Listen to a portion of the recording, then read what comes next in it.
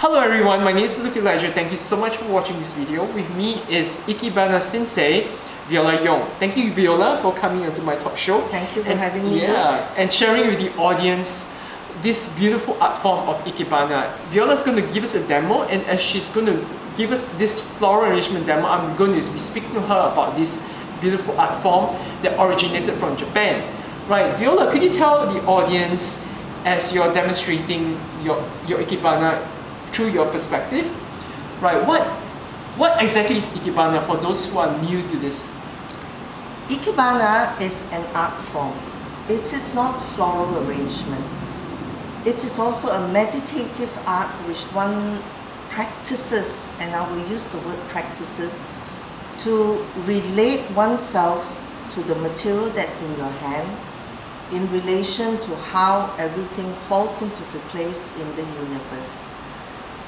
Ikebana is a practice of discipline where we have to feel that we are connected by infusing our life into a cut material which eventually completes as a beautiful floral piece of art that looks like it's still growing.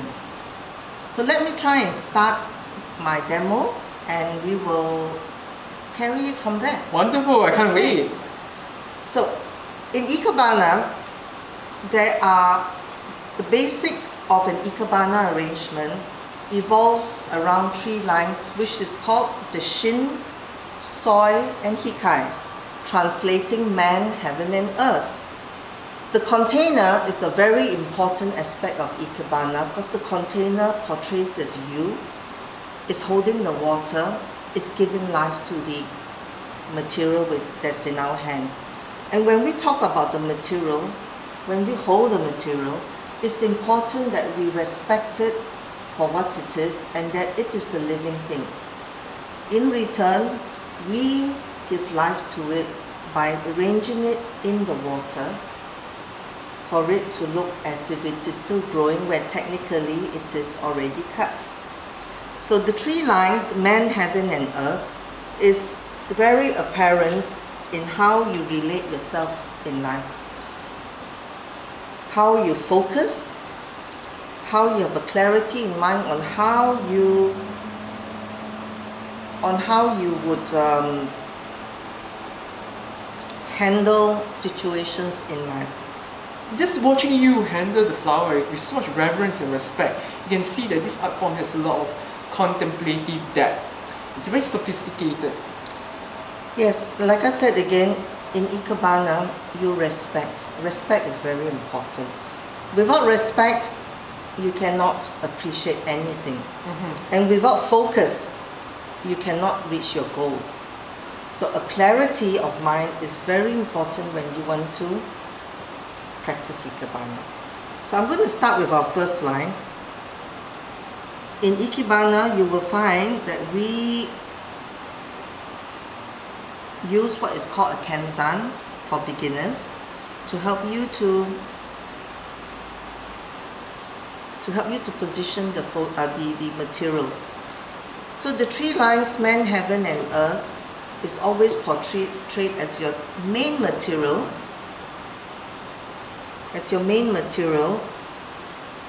For giving you your focus.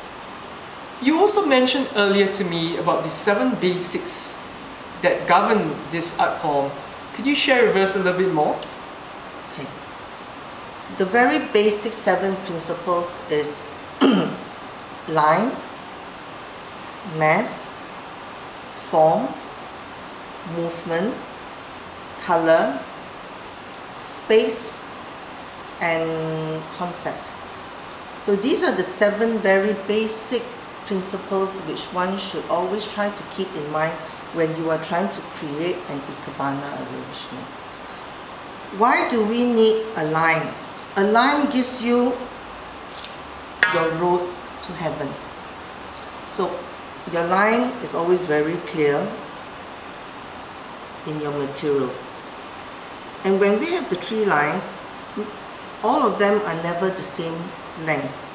They must always be 3 different lengths And I won't go into the detail right now, but there is a calculation as to how you would cut the length in relation to your container. And when we pick up a material, we don't just look at it for what it is. The beauty of a material doesn't always just come from the front face. It can come from the back, it can come from just a bud, it can come from even just a leaf. So what it's trying to tell you is do not take things as face value. So how did Ikebana originate? Ikebana originated as a form of meditative art started by a monk some 600 years ago while he was contemplating the struggle of this plant that was in a stream struggling against the currents. And from there he evolved Ikebana into an art form which was only displayed in the temple then. Ikebana was exclusively displayed in temples and then subsequently into the shogun's residence and then the royal family's homes. Only in the late 19th, early century did Ikebana become accessible to the public and the ladies started practicing Ikebana. How is Ikebana relevant in our modern times? How do we distill such an ancient art form and make it practical in a day-to-day lifestyle? I think the practice of Ikebana is relevant in the modern day. We live a very fast-paced life. Indeed. Yes. I think if you practice, and I use the word practice and not arrange, if you practice Ikebana, it helps you to slow down, focus your thoughts, and have a clarity of mind. And feel that you can breathe. That's why we talk about space, we talk about movement, we talk about the appreciation of the basic fundamentals in life and what we can find growing outside.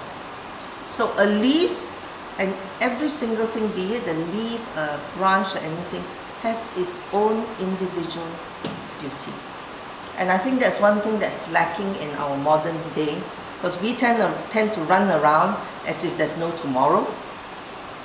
So focus, breathe, relax, appreciate. That is very important to practice Ikebana. So now I have finished just what is called the 3 basics lines, the Shin, Soi and Hikai. These are the lines that portray basic fundamentals of Ikebana. They are your 3 firm lines to the universe.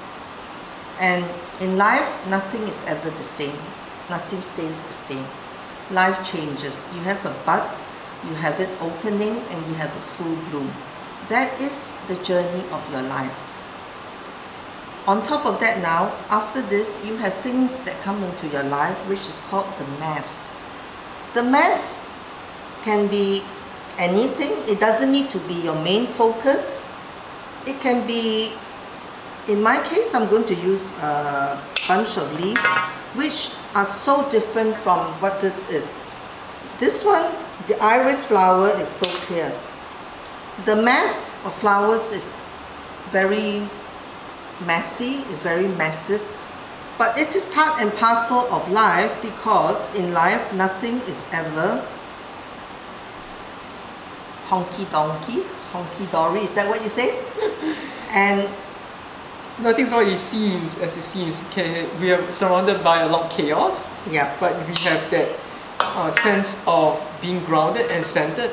I love what you did. Yeah, your explanation of it. You know, it elevates it into a meditative art form that is applicable to our daily life, and yet brings about, you know, the tradition and modernism, blending it together in a beautiful harmonious synergy, and yet retaining the aesthetics of Japanese culture. I think that Zen quality. I think, look, what's important in Ikebana when you practice it is, it must give you a feeling of peacefulness, of being able to slow down your thoughts and appreciate things around you. I think that to me is the most important thing in practicing Ikebana and what is different from the rest of floral arrangement. Yes, it's really a beautiful perspective and philosophy. You know, I really respect what you do.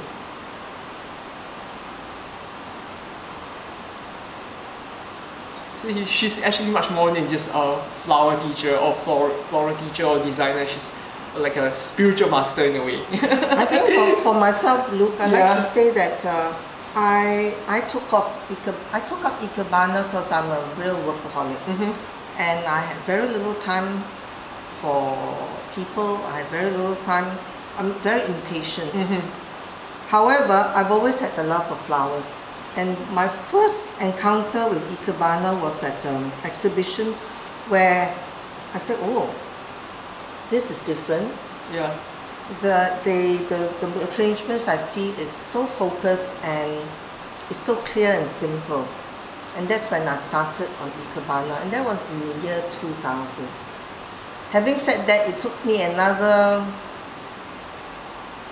9 years before I could devote time to practicing it. How many years have you been practicing this art?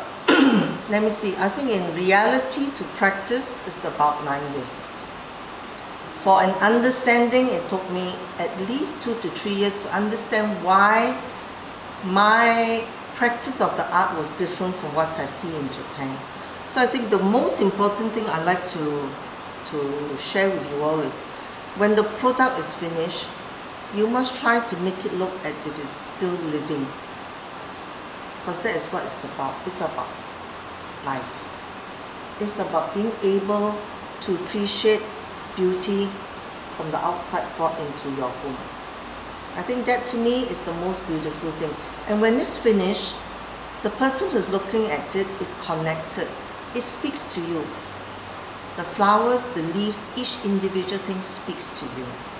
So this is just a very basic that I've done here, which showcases an Ikebana arrangement. Of course, it has evolved and there are always a lot more modern looking arrangements with a lot more mass. That's another story. So the basic Ikebana, appreciate the simplicity of life and what it has to offer for you, and what you in turn can offer to other people. Right, so it's really our connection to nature, to the universe, to ourselves, and in relation to the process of creating the arrangement. Yes. Wonderful. Thank you so much for doing this demo and sharing with us your expertise. How can the audience find you? Where can they go to find out more or to attend one of your classes or demos? Yes, I think they can contact me on my Ikebana email address, which is lalayong@icloud.com. I'll be placing her link in the video description feed. And feel free to post any questions you'd like to know, and I will try my best to answer it. Thank you for having me here. Thank you as well. Thank you. Thank you guys for watching. Please continue to watch as I interview other Ikebana practitioners. Thank you.